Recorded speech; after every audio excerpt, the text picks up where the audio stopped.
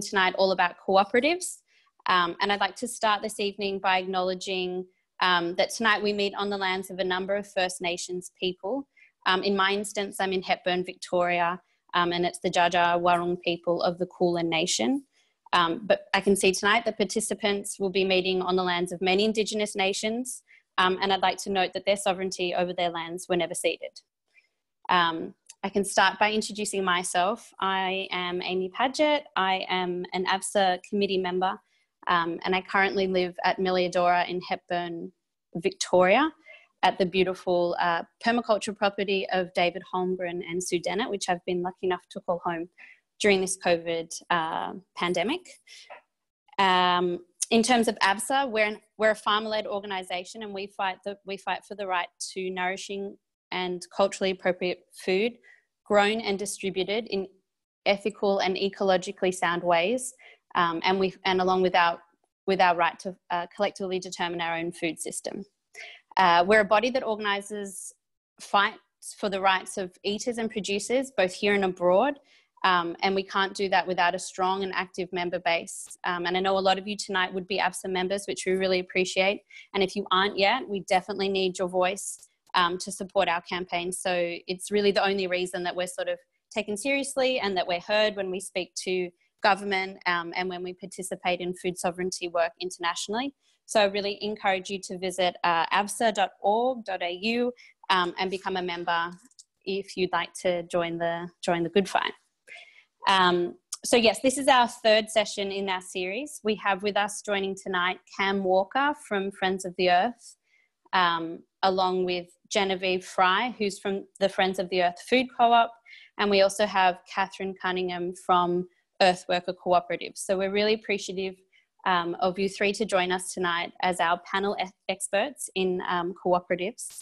So I will first ask Cam Walker to please introduce yourselves. If you'd like to tell us who you are, where you're from, sort of which organisation, and what your organisations are involved in terms of the work you do. Sure. So my name's Cam. I live in Castlemaine on Jarrah country in central Victoria, and have been working with Friends of the Earth for a long while now. And we have quite a long history here in Australia. Jen will talk about the co-op, which was set up in 1975, but it started in the early 1970s. It always had a very strong focus on understanding the fact that overconsumption was a core driver of the ecological crisis, and that we needed systemic change rather than just window dressing and better reform of or regulation of environmental problems. So we've always had quite I would argue, quite a deep analysis of the problems we face. And a big part of that has been seeking to create organisational structures that reflect the type of world that we want to live in. And for that reason, we have a flat decision-making structure. We're non-hierarchical. We consider ourselves pro-feminist and intersectional in our approach. We're very internationalist. So yeah, we're a little bit different to the rest of the large environmental non-government organisations. Fantastic. Thank you so much. And Genevieve, over to you. So yeah, I'm Genevieve and I work at the Friends of the Earth Food Co-op. I feel very grateful that I get to work there. It's a pretty incredible place. I've been there for 15 years now. And like Cam said, it's been going since 1975, which is a long time. It's a real institution in Collingwood, where it is, in Birrarunga. And it,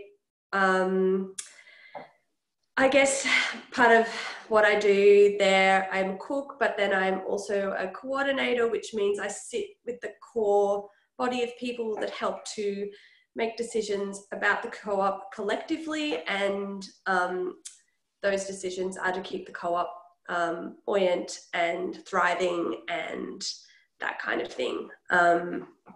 Yeah. Wonderful. Thank you. And over to you, Katherine. Hi, I'm Katherine Cunningham. I'm from Earthworker. I'm on both the board of Earthworker and Earthworker Energy Manufacturing Cooperative.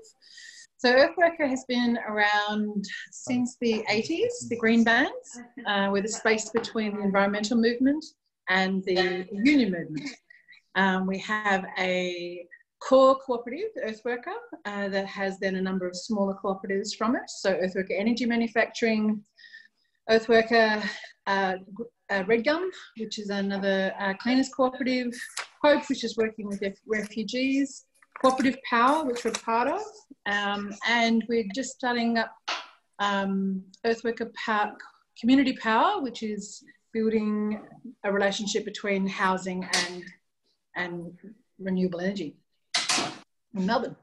Yay. What a breadth of work that you're involved in. It's really quite something. And hopefully, yeah, we can find out a little bit more about those further down the chat.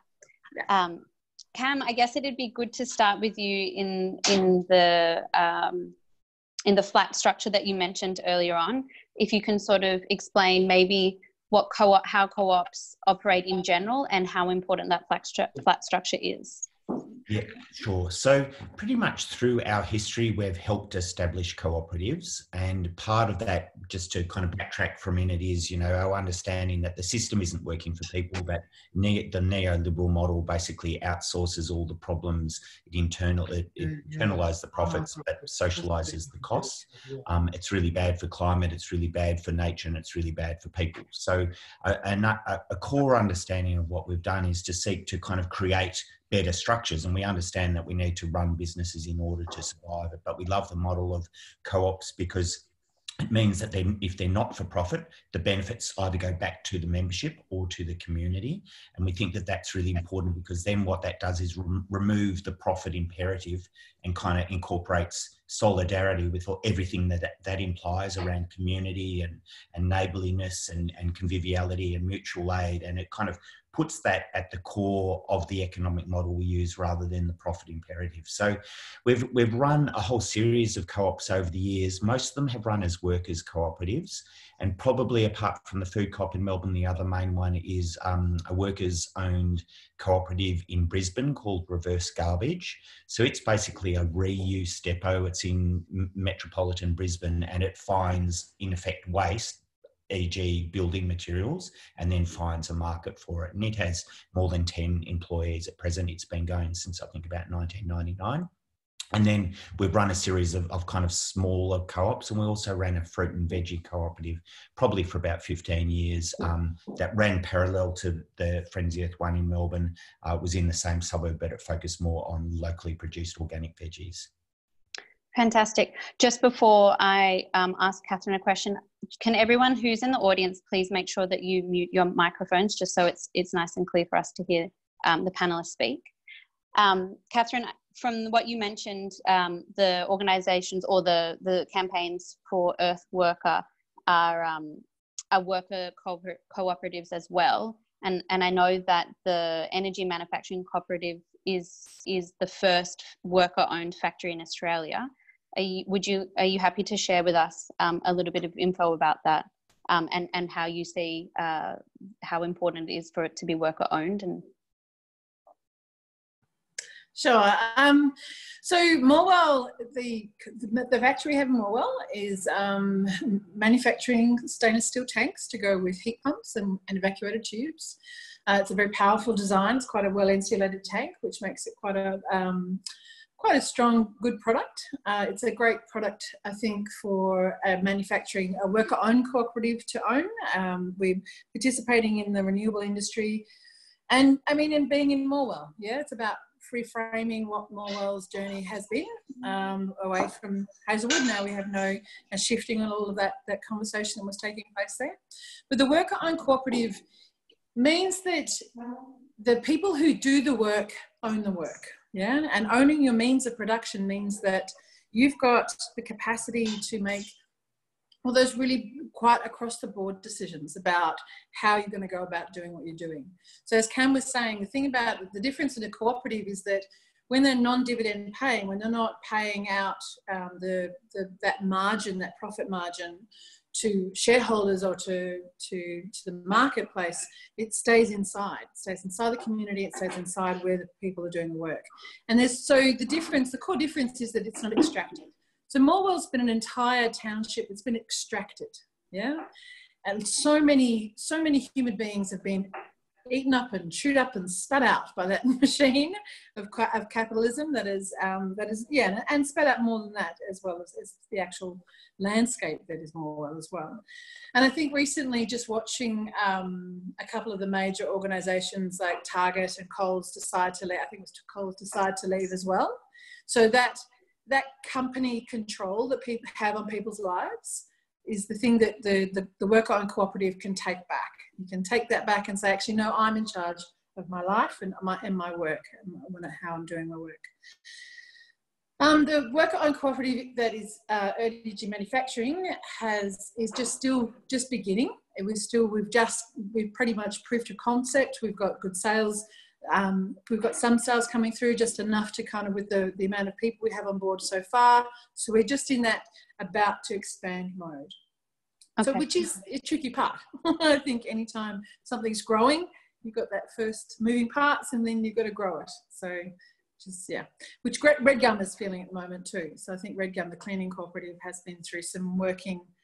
That again, cleaning is a notoriously exploited environment. There's a lot of people get that, and there's that middleman, yeah, that happens in there. Yeah. Mm-hmm. So but then, I mean, so when you work for yourself, you don't play the middleman. But if you work for yourself, it's kind of lonely, and you're kind of at risk when you're out there on your own. Whereas if you've got a cooperative, a group of you working together, then you've built. So you've got support, you've got people you're working with alongside. Mm-hmm. And so cleaning is cleaning, yeah. But a worker-owned cooperative of cleaners means that everyone gets paid really well, yeah, and they're looked after, and they make sure the products they're using are environmentally friendly. They make sure no one's putting themselves or working themselves to death, yeah. So there's no. Yeah, but you do, the other part of that with cooperatives is that you do need to become your own, you need to participate in the management, yeah? You need to be part of the thing that says this is how the work's going to get done. So, that part of us when we show up to work and we need someone to tell us what to do next, we need to take a little bit of that responsibility back, yeah? And say, well, I know what needs to happen next. And I need to, yeah, I'm participating in this on such a level because I own this. So I'm the vested interest. It's a very different thing than say, showing up for a boss. And for sure. Yeah. Or going to work, yeah, in a corporation. Yeah, in a corporation. So speaking to that sort of co-creation element and the idea of eliminating the middleman, it'd be great to hear from Genevieve the experience of the co-op during COVID-19 in terms of the aim to remove the middleman for for the food sources that you were bringing into Melbourne. How important was the food co-op during the time of crisis? Yeah, it's been really such an interesting time to be working as a collective, as a cooperative, and dealing with all of the shifts and changes that everyone's been going through in different ways. I think it really has shown to me the strength of collective decision making and cooperative decision making, being that you can really quickly you can quickly make decisions and be really agile with those decisions, which has been hugely beneficial. So we were able to adjust our business model quite quickly to put a heavy emphasis on groceries and take away the emphasis from the cafe in those initial weeks when people were not leaving the house. So doing things like that and being able to do that kind of quickly helps sustain the business, because even though it is a co-op and obviously we're not for profit, you still are functioning as a business. You need to pay your overheads, you need to pay your bills, and you're all working together to make sure that what you're doing is sustainable in those constraints. And so, yeah, that was, I think, really amazing to watch the co-op really pull together and make those changes, being able to just instantly implement sanitization changes and all of those kinds of things to make sure the customers feel safe was a really important thing. In terms of getting rid of the middle people in the buying process, we kind of we don't do a lot of direct farmer purchasing. We do have some, and some people come to us directly, but not a large amount. Predominantly, we do work through the fruit and veggie wholesale markets in Melbourne, and the organic and biodynamic markets, which continued to operate throughout that period. So there wasn't a lot of change there. We did work quite closely with our suppliers to maintain, and I guess our suppliers are on the smaller scale of things as well, and this is one of the benefits of being in a smaller cooperative organisation versus, say, Coles or Woolworths, where all the toilet paper in the past is gone.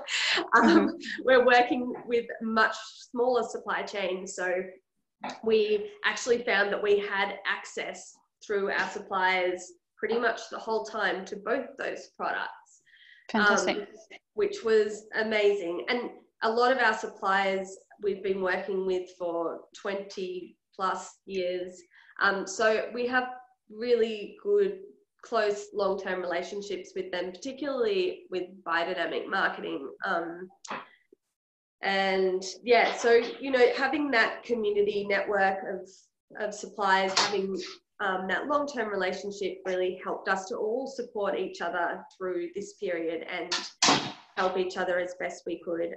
But yeah, incredibly, the supply chain remained pretty okay throughout most of the time, which is, yeah, amazing. Fantastic. I mean, you've really highlighted a few of the key characteristics of a cooperative in that, in their ability to pivot and change. And that was great to hear the example where, you know, you would have had a focus on a cafe because you're in the main drag of, you know, Collingwood, Melbourne. That's where you're going to get a lot of sort of throughput. But then in a time like this, decisions can be made quickly to sort of turn towards what the members sort of need. And that's, yeah, definitely what a co-op can do. And in terms of the hygiene as well, you're not waiting for some top-down, you know, protocol process manual to be delivered. It's you know, there's the ability to act quickly. And also good to hear that, yeah, your supply chains remained flowing, and that the emphasis on relationships, I'm guessing, are key there. If you've been in business that long, you know, they're gonna be there to serve you and get you what you need as a priority. I'd like to just ask Cam for his general insight and overview on how does collectivizing sort of give us more power in times of in times of change or in times of challenge? In many ways.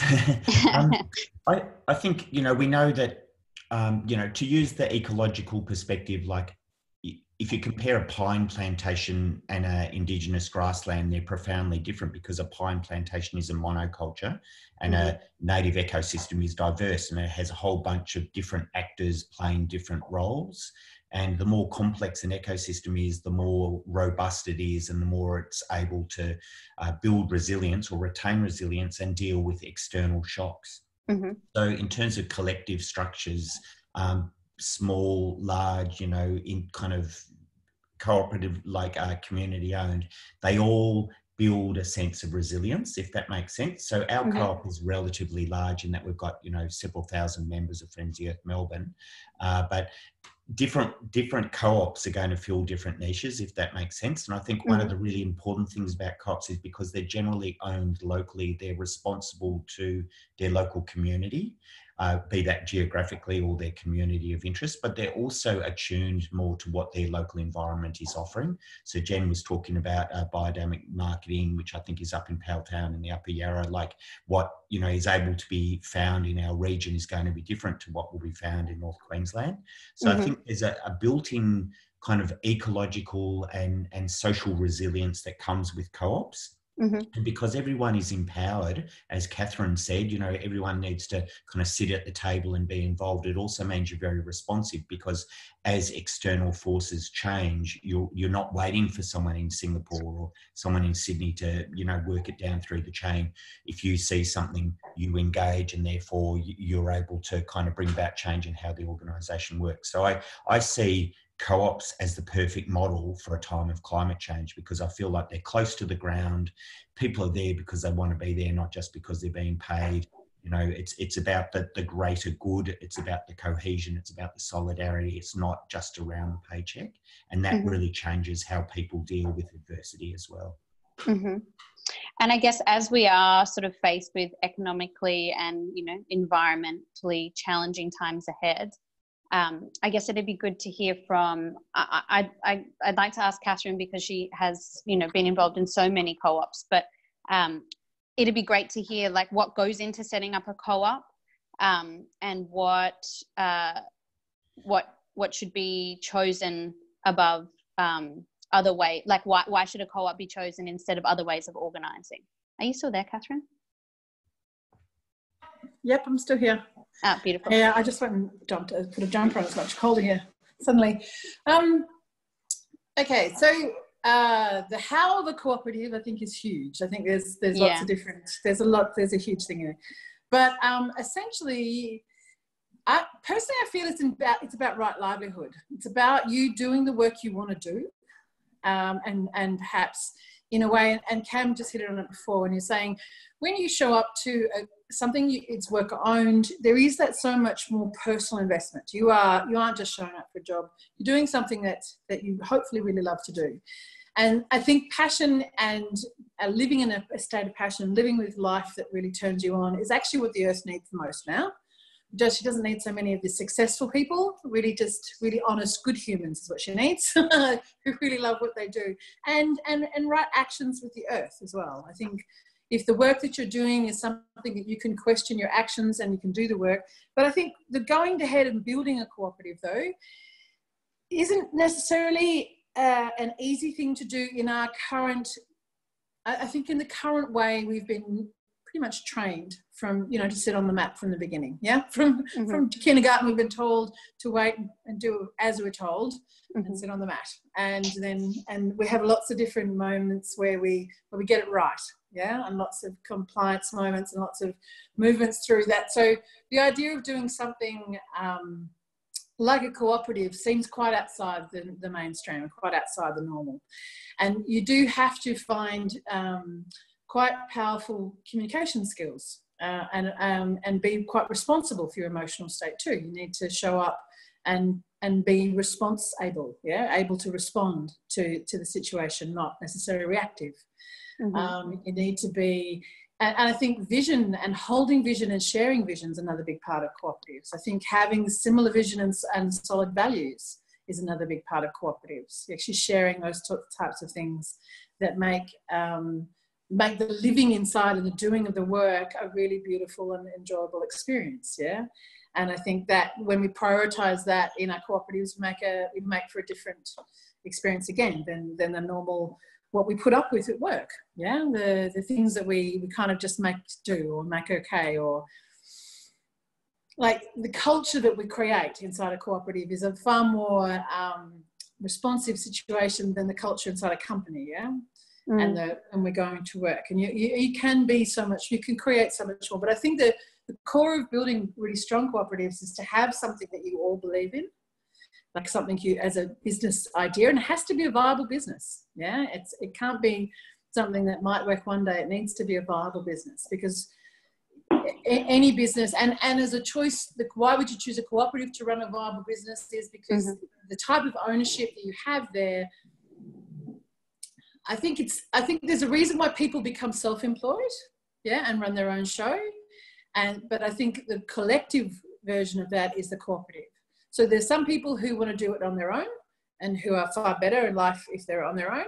And there's other people who actually prefer and really want to work together, want to work in community, but still want to own it. Yeah, still want to have that ownership level to it. So the cooperative as a business vessel, in lots of ways, is that shared ownership, but because all of that ownership it stays in the community, the cash and the cash flow that's built often stays quite close to the ground in the grassroots area.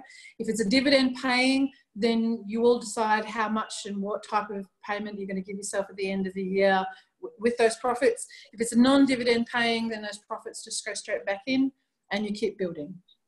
Often cooperatives will start as a non-dividend paying, and then maybe 1 year, maybe sometimes they'll just become dividend paying for 1 year. But I think the thing about the worker-owned cooperative is that is key is communication, yeah? Being able to do consensus. And to me, consensus is a real key idea, and that is that if you stay with the consensus process, what you end up with is the answer, the result that everyone really agrees is the right way to go. That's what consensus means. Yeah. In opposition to, can you just sort of explain what the usual decision-making process is? Often the usual decision-making process is a vote, if there is a vote, or if it's a top-down. Yeah. So sometimes it's just 3 people make a decision for 600 people. Yeah. And when 3 people make decisions for 600 people, there's no way that they can be in full relationship with 600 people. And it's not that every single decision the cooperative makes has to go through consensus. Often we do break into smaller community spaces but they do. But the process of consensus is about finding the best and most effective answer to whatever situation you're dealing with, whatever problem it is. You've got all the heads involved and everyone's engaged. And then once everyone's engaged and going, we all agree that that's the best way forward, then everyone's the shoulder to the wheel on that one. Everyone will do the work that needs to happen to get that done. Whereas if you've got a 60-40, 60 believe it's and 40 are against, then you're up against 40%. Yeah? And that 40% doesn't necessarily help with the movement forward. Whereas consensus helps with that. And sometimes there's just people who just don't vote and they just abstain and they just say, because I don't care either way, or I don't feel qualified, or it's not relevant for me to respond. So then that's a really different place than blocking or being against something. Yeah. So if everyone who counts is in agreement, then that consensus makes for a very powerful movement forward. And then, and accessing it each time, then you know that you can move forward quite powerfully. Fantastic. I think there were lots of pearls of wisdom in there. So thank you so much for sharing, Katherine. You're obviously very, very experienced. There's a question that's come through on the chat. Joe is asking, are there many different co-op governance models? Dividend paying, staffed, not staffed. Yes. So dividend. Sorry, which one were we looking at then? Governance models. Yeah. Are there different ways to structure a co-op, and can that sort of be defined by the members?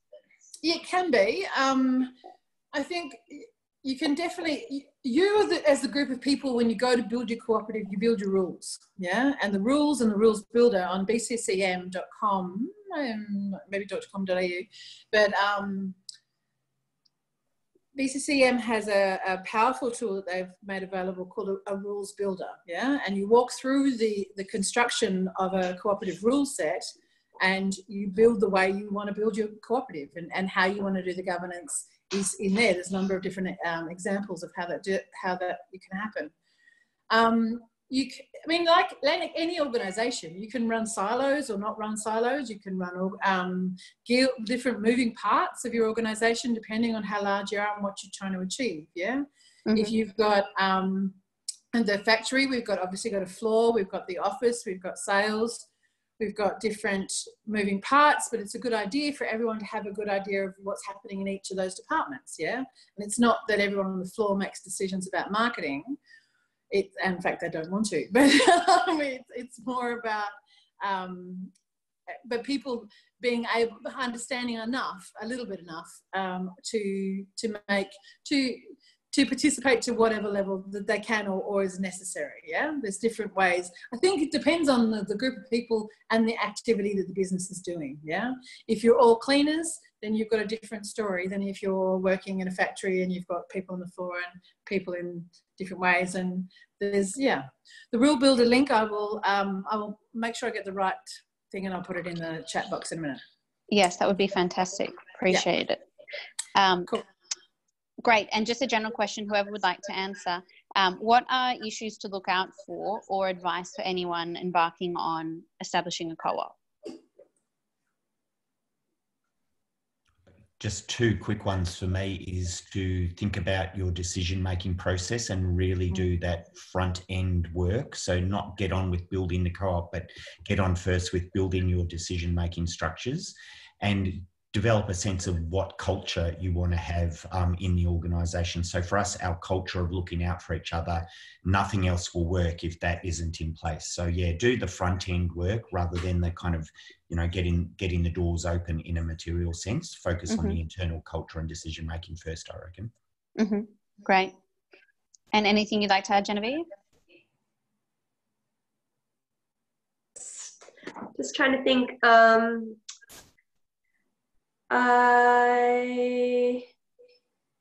I think what Cam said is great, and because I wasn't part of that, I've like walked into this thing that's already set up, and I can see that decision making, the processes that are already there behind that are so important. And I think Katherine already said this as well, but having the same vision and having that really strong and clear and what you're trying to achieve and the same values, I think that needs to be pretty aligned and important as well. Yeah. Fantastic. The questions are coming in. So if anyone who's written a question would like to turn their mic and their camera on and ask it, it would be great to hear from you. Perhaps if Martin and Sally would like to ask their question. It pertains to food, which is great because obviously this is an ABSA sort of an ABSA session. So Martin or Sally, please go ahead. You're actually still on mute. There you go. Perfect. Yeah, we're just after an idea of what a co-op's idea would be for the future. And if you're looking at starting a co-op, would you look at all components of it and look at what can sustain that into the future, rather than looking to create a co-op that can work for an outside community?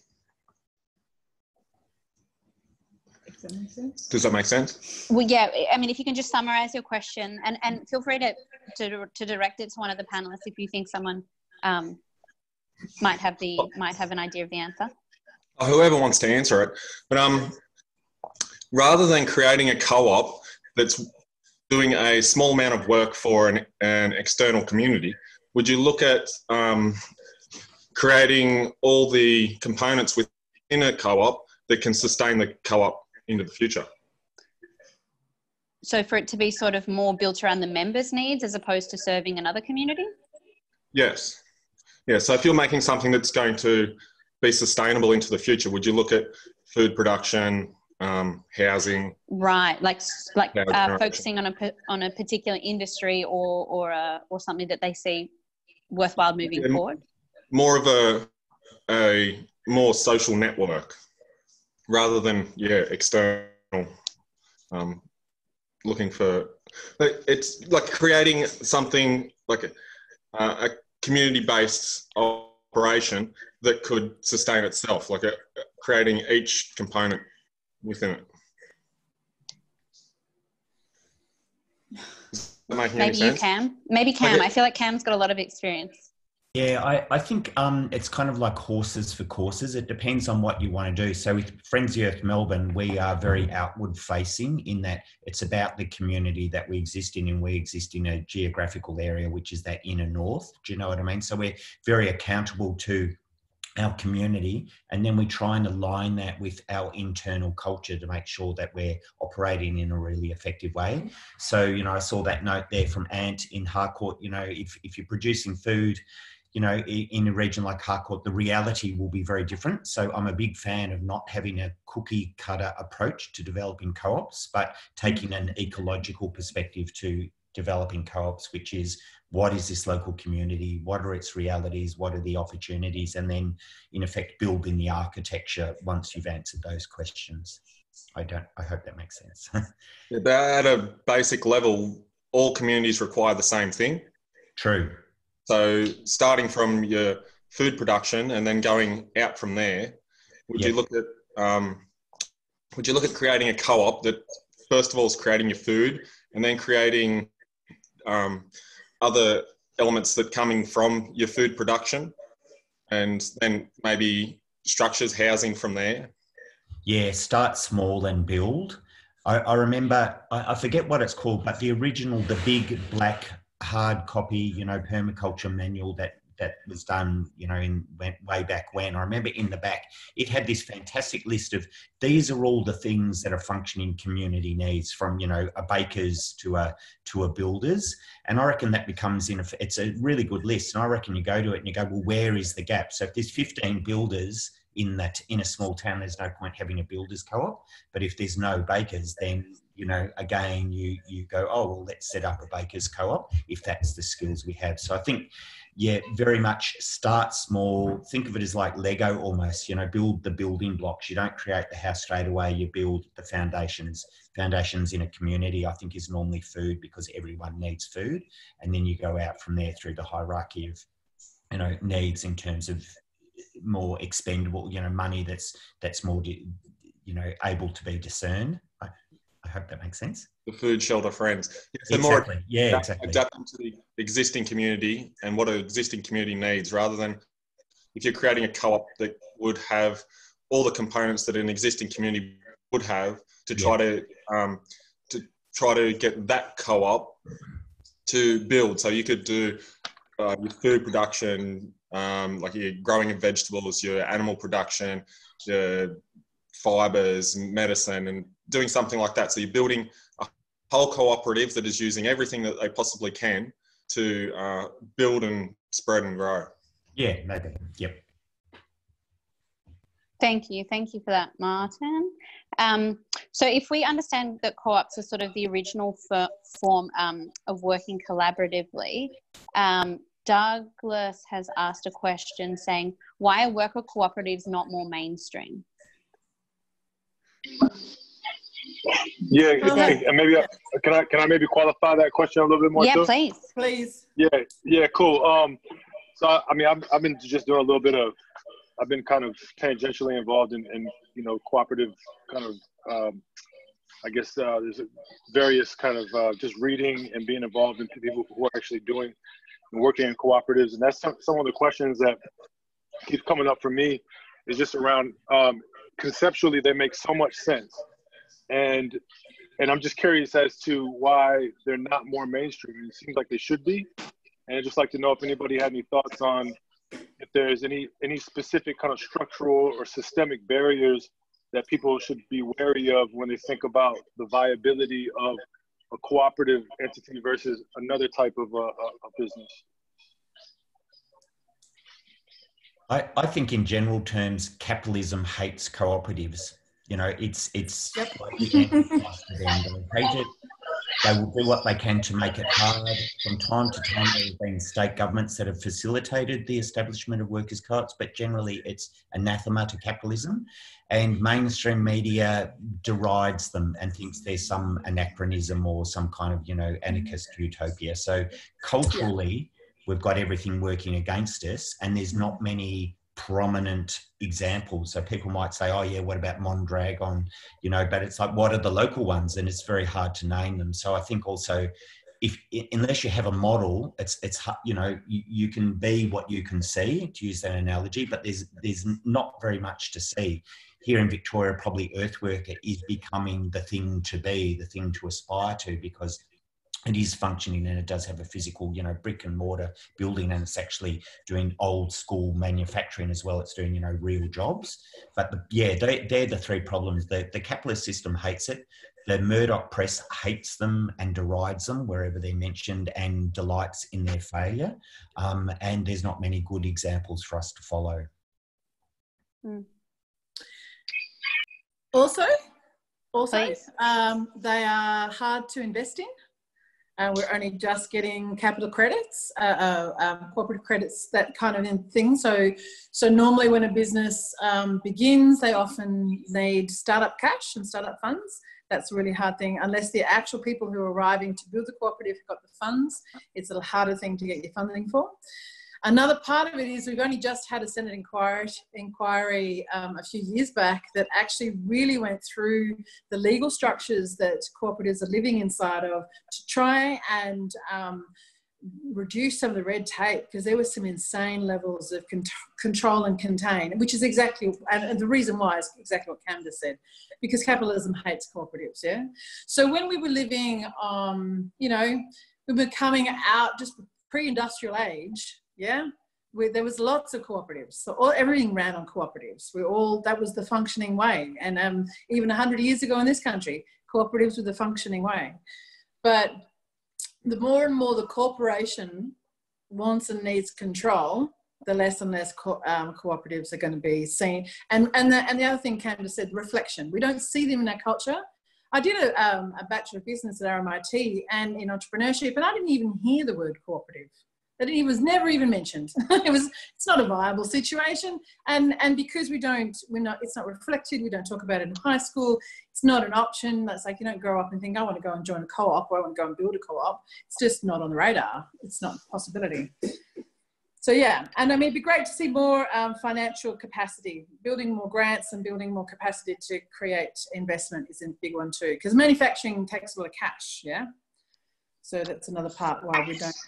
It also seems there's a lack of professional services, people that are trained in cooperatives, so accountants, lawyers. I've come across in trying to, you know, start my cooperative up, or others, and it's just, there's such a lack of knowledge around. There is. It's really frustrating because people actually, because they don't know about it, they'll try to talk you out of that structure in some cases. They will. You know? Yeah. Thank you. Thank you. Thanks for that, Douglas. That was super interesting. I've got Ant and Louise Sales both firing a few questions. So if one of you would like to jump on and ask the question directly, the floor is yours. So I'll, sorry. Oh, sorry. Yeah, I can do that. So yeah, I had a couple of questions. One was, do you think there's an upper limit to in size for a functioning cooperative? And also, there did used to be some quite big agricultural cooperatives like Murray Goulburn. I was just wondering why you think they've waned in recent years. Murray Goulburn was taken down, like it was dismantled. Yeah, and again, it was dismantled because it was sovereignty. Yeah, a whole bunch of beautiful farmers are doing their thing and owning their land and doing their doing things. But I mean, you can see in big scale agriculture, that's what's happening out there in the big scale agriculture. They just keep buying up the small farms, yeah, and owning more and more. So for smaller groups and smaller farmers to hold their ground, in actual fact, a cooperative is a very powerful way of doing that, and to own their own and just to build the cooperatives. But they do have to. They were demutualised, which is actually the reason why Earthworker has taken the time to build what we have built, which is our central cooperative is a non-dividend paying cooperative. And all of our satellite cooperatives, all our small cooperatives are members of us. We centralise our IP and we centralise our earnings. It also helps us generate grants and those sorts of things for our smaller cooperatives. But what it means is that it's much, much harder to demutualise us. So we become much safer. Can you explain what demutualised is? Sorry, I don't know the history to this. So the demutualised just means that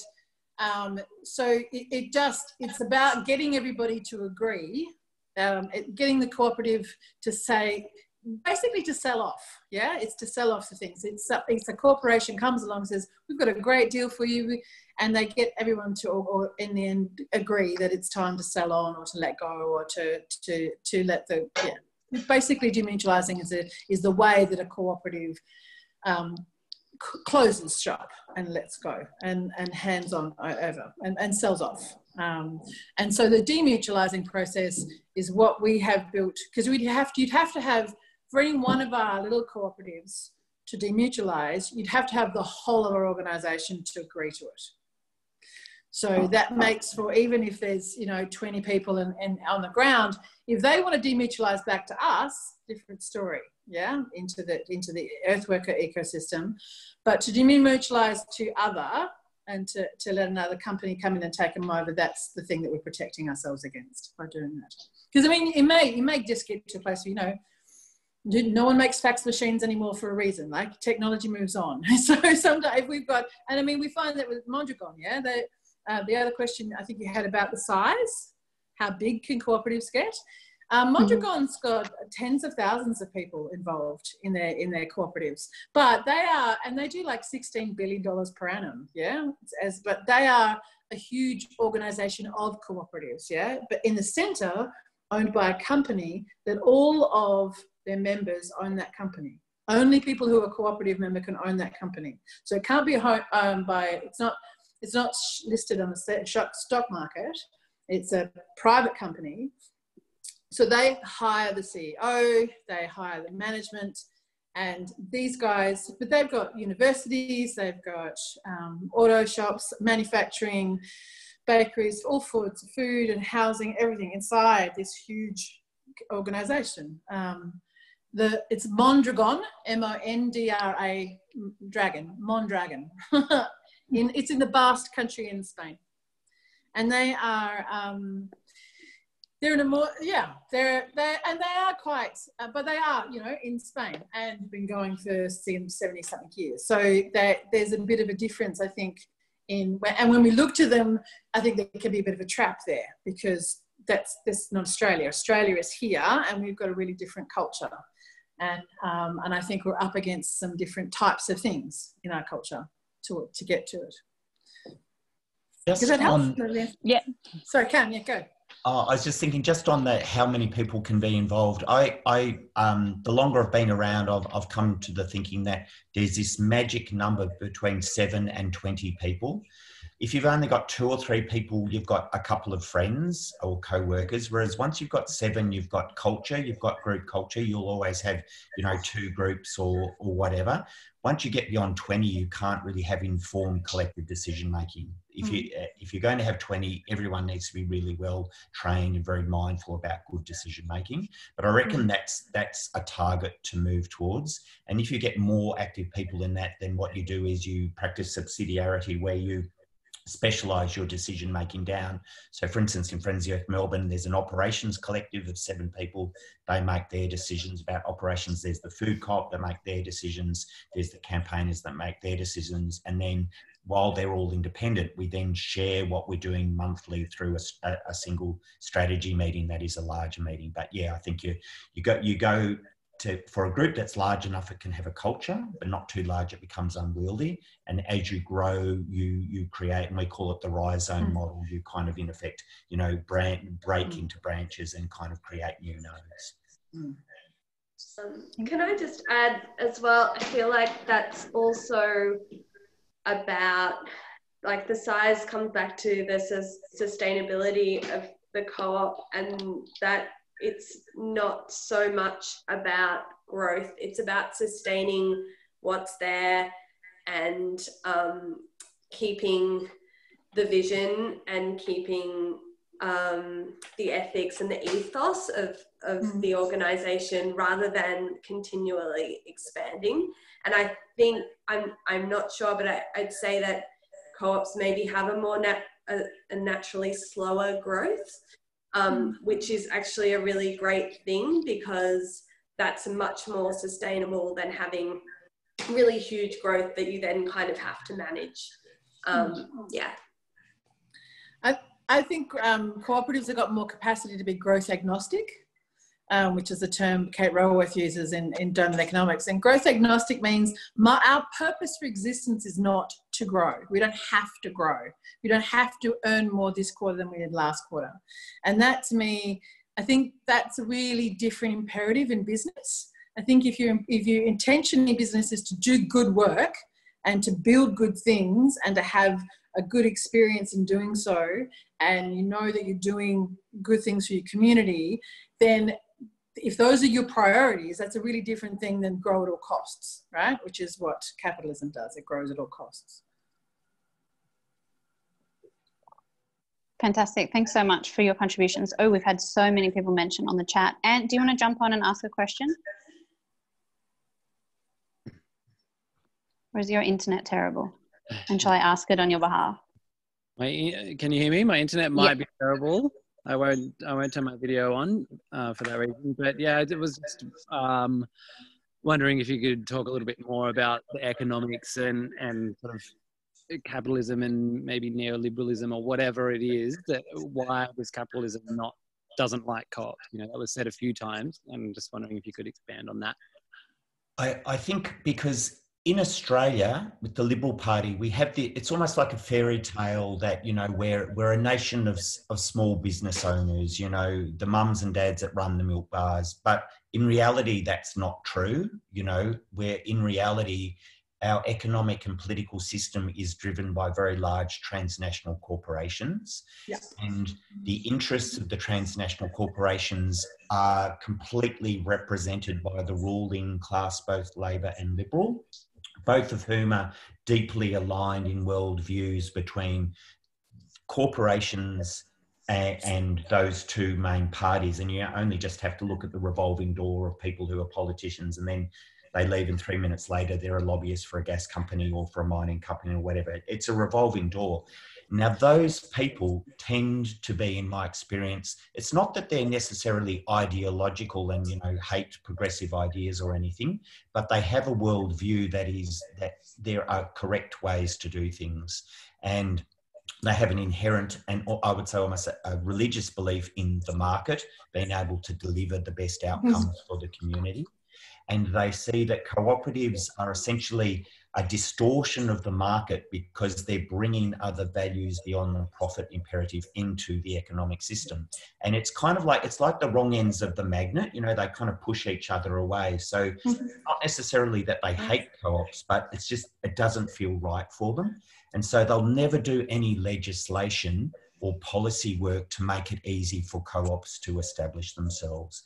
So then the climate that we live in, it may not be overtly hostile to setting up cooperatives, but it tends to make reporting very onerous and governance structures very onerous in terms of the requirements. So it's kind of like, you know, it's an unintended consequence of the views of the people that manage and run our society. That would be my take on it. Great answer. Thank you. Does anyone else have anything to add? No, why would I? That was perfect. Thank you. Great. I might just jump to Max, who asked a question earlier. Max, if you'd like to ask it, or I can read it out. Yeah, sure. I'm actually just quite intrigued that there's been quite a few significant failures in co-ops, particularly food co-ops. And I'm just quite intrigued on your take on what some of the kind of the big picture causes are. Where does it crash and burn? And I'm not, like, Murray Goulburn is one particular example which I'm familiar with, but I'm thinking more of food cooperatives that have a significantly higher level of input from producers and consumers. So less commercial. I don't know as much about food co-ops as, say, genders. I'm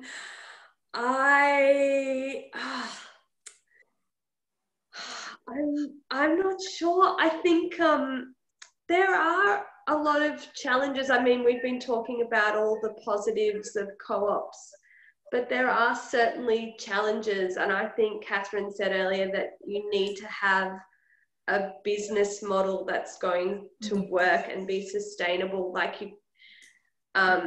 that's so important. If your business isn't sustainable, the co-op is not going to be sustainable. It doesn't matter how much people work and how much they put into it. If it's not, you know, economically viable in some form, And that economy doesn't have to be necessarily monetary, you know, it could be bartering, or you could be doing other things, but there needs to be some kind of balance that you can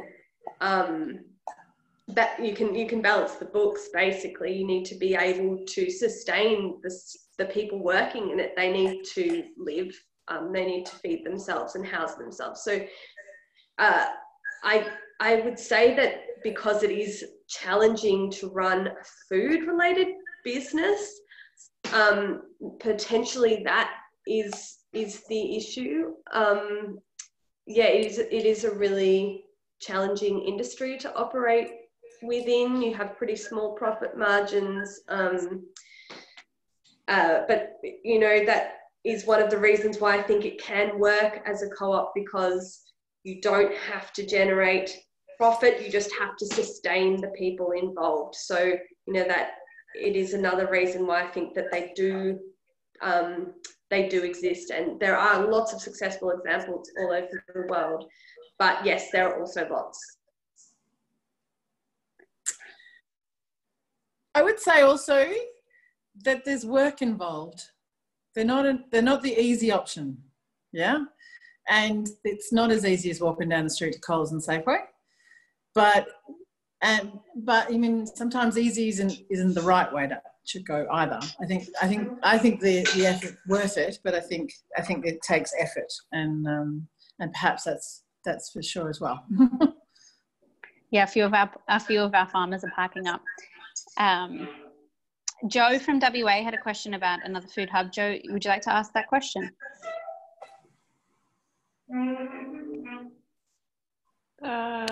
Hi. Yes, can you hear me? Yes. That in relation to the Witchcliff Eco Village, is that what you? Sure. Mm-hmm. Questions, but yeah, look, I work for the Witchcliff Eco Village. We're just starting up in Margaret River. We're looking to put in a food hub as part of the Eco Village. 380 dwellings and 1,000 people living there. I guess I'm just starting to do some preliminary research into what the potential business model might be for that. So I was just probably asking a pretty obvious question as to whether or not a co-op would be an obvious potential business model for that. Just wondered if anyone had any comment.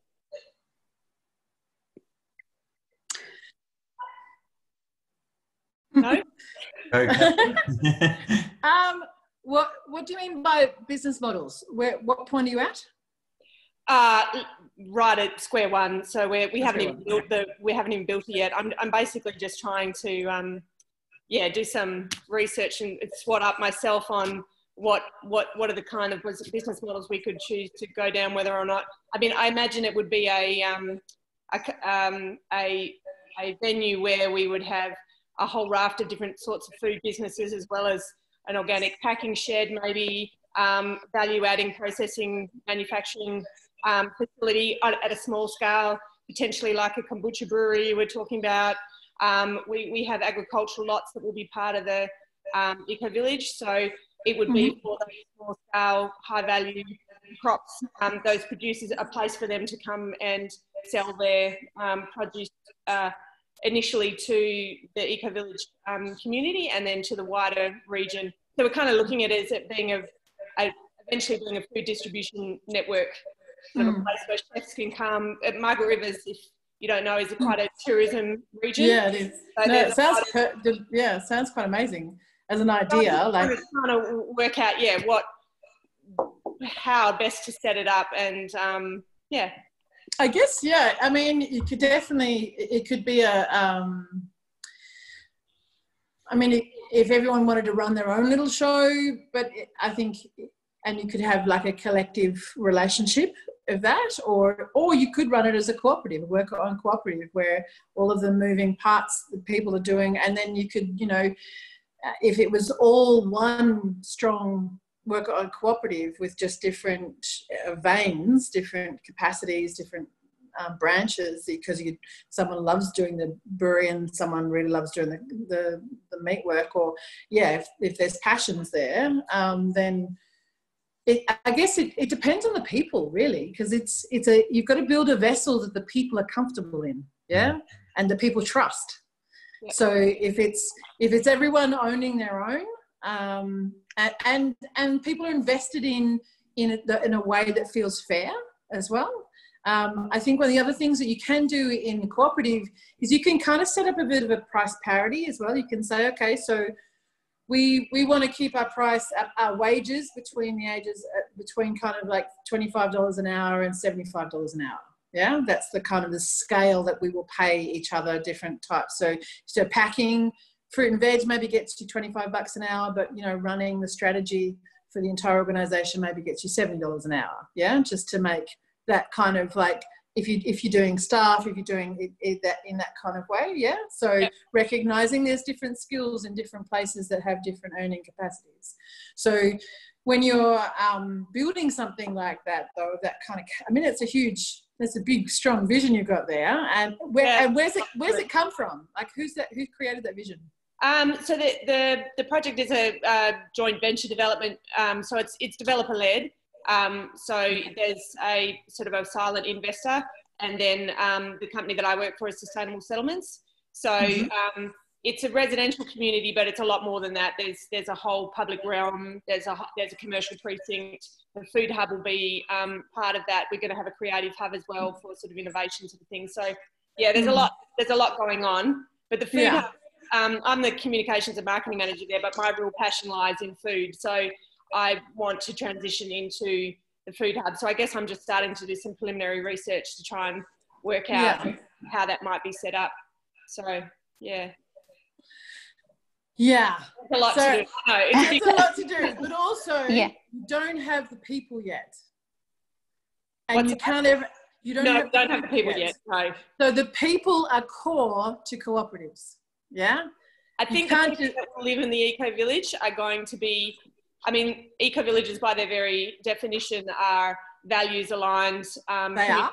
So I think the people that are going to be coming into the eco-village are going to be very aligned with this sort of... Have you started any of that process yet? Have you started seeing anybody yet who wants to, like, expressions of interest or... Oh yeah, we've just started sales at stage 1. So okay, cool. Literally, It's a nice pitch to actually pitch to people who are buying land and having a small agriculture plots inside that. That's a really powerful pitch, right? So the people who show up for that, you've actually got quite a powerful offering if that's their bent. But it does mean that within co-ops, whether or not there's so we would have potentially retail operators, and then maybe little small scale farmers who might just say they have a hectare agricultural lot and they just want to do blueberries and they want to sell their blueberries through the food hub, and different types of people that might want to get involved. So. Just to jump in, Jo, we, as the ABSA organisation, will most likely run a follow-up session on this to delve deeper into co-ops, which, if you remember, you're more than welcome to be part of. I might just circle back to a question. We're right on 7 now. I don't know if our panelists are happy to stick around. There can be a few more questions, but I did just want to ask back to something that Katherine mentioned, that for Friends of the Earth, for Genevieve, is there any way that you found in your experience where you can help sustain workers and members, those that sort of visit the food co-op, and encourage people to support co-ops, as in how do you encourage people to not take the easy option that Katherine mentioned? I think, sorry, my battery had ran out, but Katherine, was the easy option like going to the supermarket? Is that yeah, which I was about to say that, we are competing against that and a culture of convenience, I guess. I think you encourage that by fostering a true sense of community, and that people who come and participate in the co-op, whether they're a member, whether they're a volunteer, that was actually the other thing I didn't mention. We run a really huge volunteer program without which we would really struggle to function. Whether they're a shopper, whatever they are feeding into part of something that's bigger than themselves, and it's something that they want to support. It's something that they feel that by supporting, it makes them feel good. It makes them feel like they're doing something for the planet. They're feeding back into their own community. So I think if you appeal to those reasons, and I think that people are becoming more aware of the necessity of community and true community, and that if we have more options, you know, it's about providing people the option to shop at the co-op. I know we're only in one little spot. There's a few dotted around, there's not many. But if you had more, it gives people the option to have this alternative system of shopping and consuming their basic needs. So I think it's tricky because it's like we need more co-ops to service the community, but then the community needs to feed into them, and consumers also have to vote with their dollar. Things are driven by consumers. So if people want co-ops, they need to support them, they need to shop there. And I'd say that the best thing to do is to appeal to people's sense of community. It all sort of feeds back into itself in a way. Fantastic. Thank you for that contribution. I guess before we wrap up, I'd love to ask our panelists if there are any resources or any sort of recommendations that you can mention, directories or the like, that people can find out ways to support their local co-ops. The bccm.coop is a strong set of powerful resources there. Earthworker cooperative.com.au, earthworkerenergy.coop is the manufacturing, and redgum.coop, I think it's redgum.coop is us. Wonderful, great. We'll put hyperlinks. Yeah, we can share hyperlinks when we publish this. Cam, Genevieve? Probably. Oh, sorry. I am not sure if there's a directory of food co-ops, but food co-ops, as we mentioned before, could sometimes start as buying groups, and there's definitely quite a few of them. I would suggest, if you're trying to find like-minded people, it's like punching into Google your region and buying group if food co-op is not showing up anything, because I know there are quite a lot of buying groups popping up. We get requests from them quite regularly, and that's a really good sort of starting point for a co-op. Could grow out of a buying group, because then you have that core people involved and with the same vision, and then that can grow. So that would be a good place to start. Great. Okay, wonderful. Well, thanks so much for your explanations and your examples that you've given us tonight on alternative economic structures to capitalism, that is cooperatives, and the ways in which that they're working to support people, families, and their local communities. We really do appreciate it. I would like to also, Tammy Jonas, the president of the Australian Food Sovereignty Alliance, is going to jump on now just to do a quick hello, goodbye, and then I can finish it off. Tam, you there? Hello, everyone. I want to say such an enormous thank you. I'm sorry that I was late. I was in a much more boring meeting with the members of ASEAN and the FAO about the COVID response for Southeast Asia.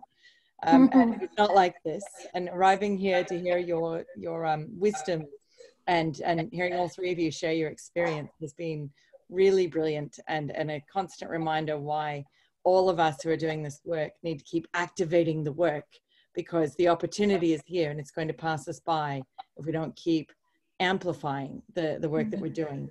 And what all of you are doing is so inspiring. Like Friends of the Earth and Earthworkers has been going for long enough that it's not a pipe dream or what comes after capitalism. It's already happening. And so thank you for sharing your knowledge and wisdom about how to do that. You're already crushing capitalism. I'm delighted to be alongside you, hoping I can help. So thank you on behalf of AFSA for coming along and sharing all of that. It's been great. Nice. Thank you. Thanks, Tam. Great. So yes, I mean, if you aren't members of AFSA yet, please head to afsa.org.au. This is the kind of work we do and the space that we agitate and the way we try and bring connection. So we'd love your support. We have another webinar next week where speaking with Artis's family, on replacing growth with belonging economies. So if you're free next Wednesday, the 1st of July, join us again at 6 p.m. Hope to see you all there. Thanks, everyone. Oh, turn your cameras on if everyone would like to say goodbye. Bye. Bye. Thanks. Bye. Thanks. Thanks, everyone. Ciao, ciao.